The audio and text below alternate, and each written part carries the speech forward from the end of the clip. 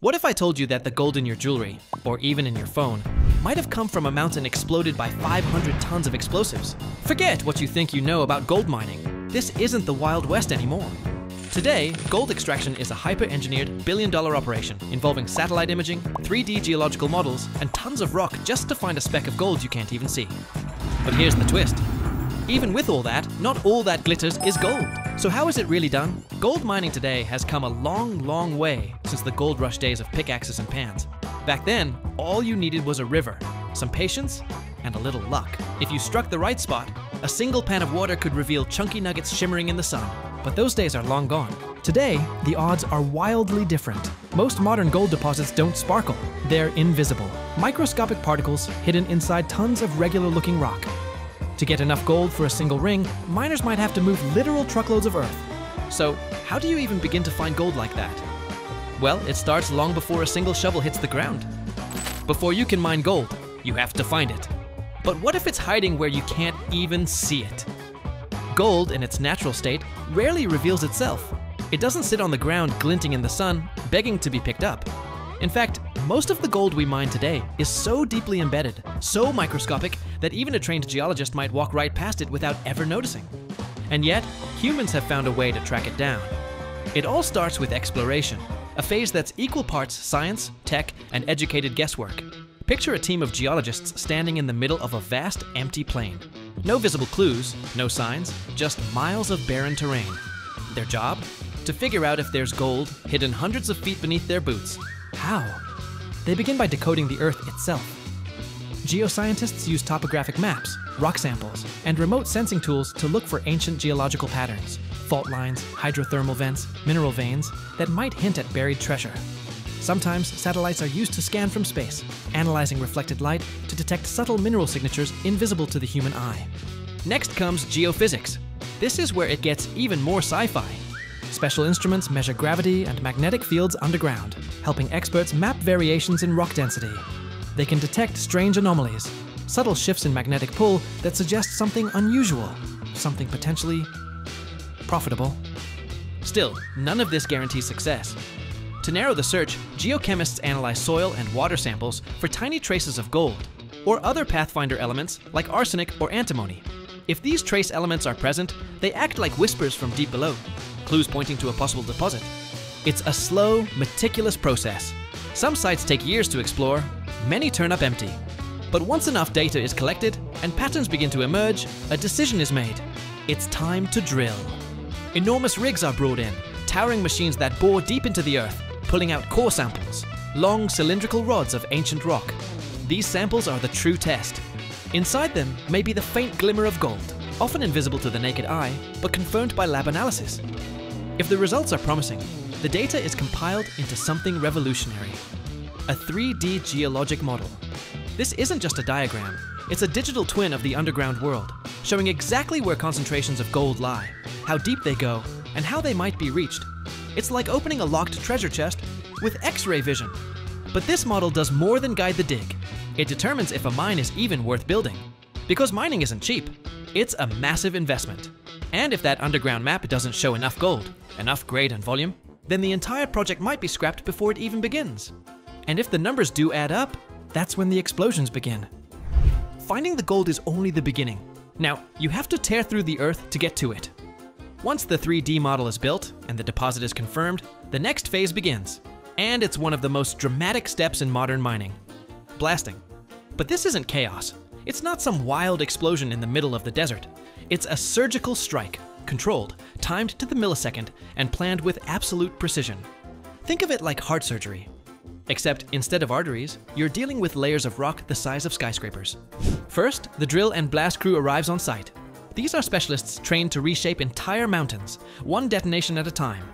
Armed with enormous drill rigs, they get to work punching hundreds of holes into the surface. Each hole is meticulously placed in a pattern designed by mining engineers using that 3D geological model. Some holes go 30, 40, even 60 feet deep. Why so many? Because gold isn't found in a single, clean line. It's scattered in uneven veins, sometimes thin as a hair, sometimes embedded in rock that looks worthless to the untrained eye. Once the pattern is drilled, the crew loads each hole with a special blasting compound, typically ANFO, a mix of ammonium nitrate and diesel fuel. It might sound basic, but this mixture has been the backbone of industrial blasting for decades. It's stable, powerful, and predictable. Next comes the choreography. The blast foreman does a final sweep. Roads are closed. Workers are evacuated from the zone. A loudspeaker blares the countdown. Fire in the hole! Then, silence, followed by a deep, earth-rumbling roar. In less than 5 seconds, the carefully engineered explosion fractures thousands of tons of rock. Dust shoots into the sky. A wall of debris collapses. What was once solid mountain is now a heap of shattered earth, ready to be moved. But here's where things get even more fascinating. Not all that broken rock is gold-bearing. That's why geologists are on standby, analyzing the blast zone immediately after detonation. They inspect the rubble, compare it to the model, and mark which areas contain high-grade ore, and which are just waste. Then the machines move in.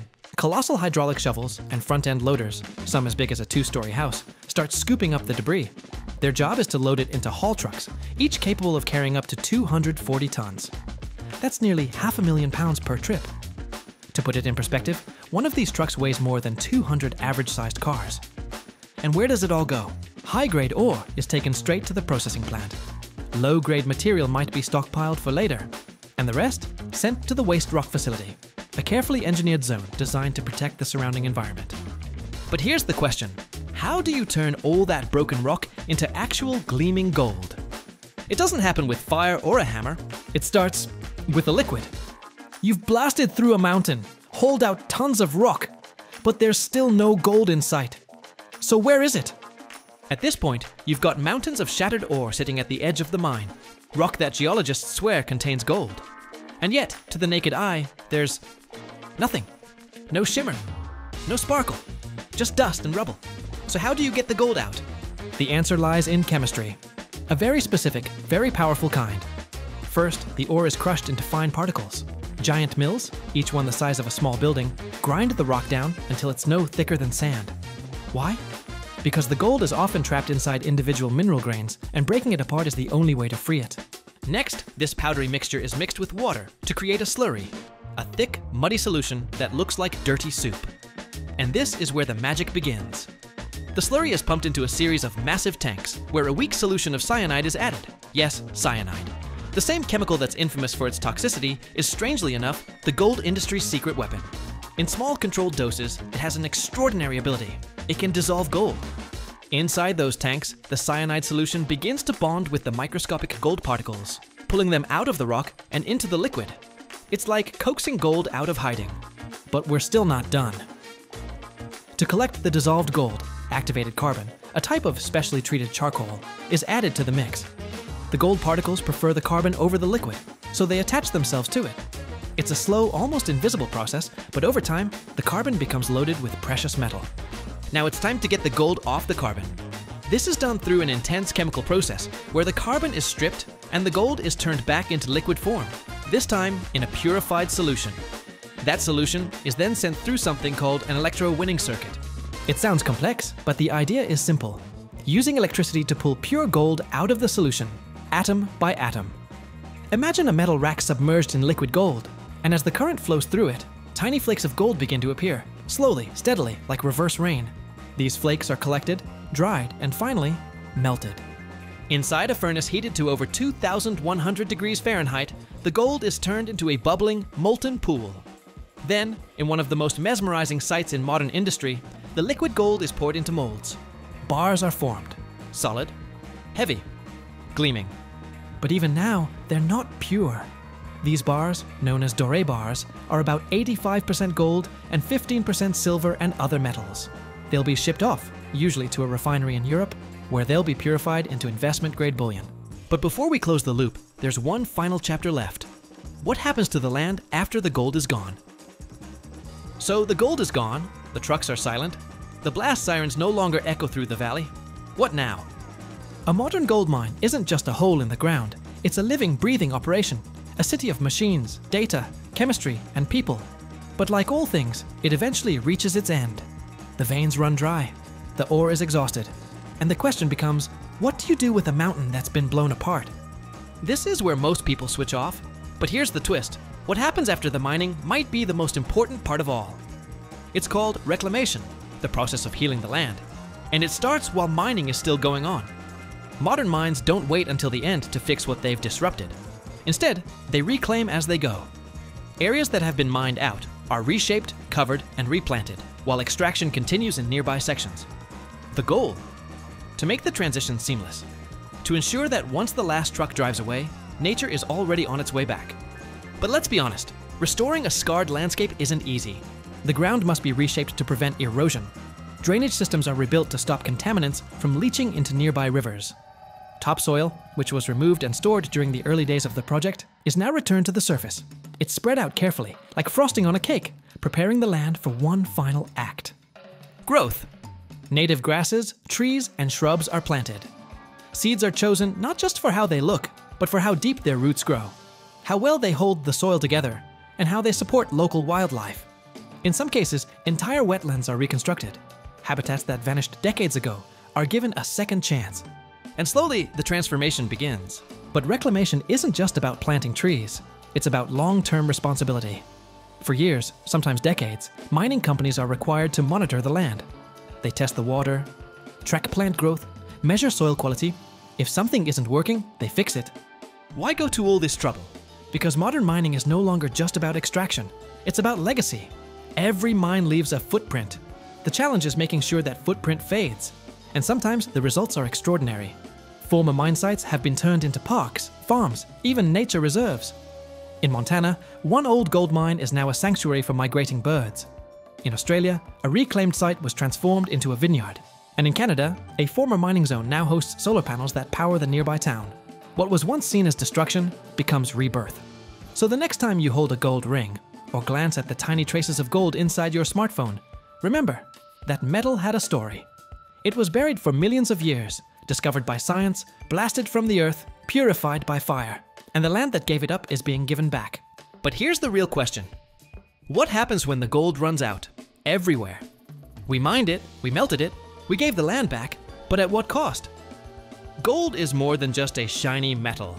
It's currency, power, technology, and beauty, woven into the fabric of everything from global finance to wedding bands. But behind every ounce of it lies a journey few people ever see. Exploration teams searching for invisible signals underground. Mountains drilled and detonated with surgical precision. Massive trucks hauling invisible wealth one load at a time. And the silent chemistry that transforms rock into treasure. All for something that fits in the palm of your hand. So the next time you see gold, whether in a necklace, a coin, or a phone, remember that it wasn't just mined. It was earned through science, through risk, through fire. But there's one question we didn't answer. What happens when the gold is gone? Because here's the truth, we're extracting more than ever before. The richest, most accessible deposits are already behind us. And the search for gold is pushing us deeper, further, into places no one imagined mining before. Jungles, oceans, even the seafloor. What are we willing to trade for a metal we can't eat, can't drink, and yet can't seem to live without? If you found this video fascinating, make sure to subscribe, hit the bell icon, and leave a comment. Should the world move on from gold? Or will we chase it until there's nothing left to chase? Stay curious, stay grounded, and remember, everything that shines came from deep below.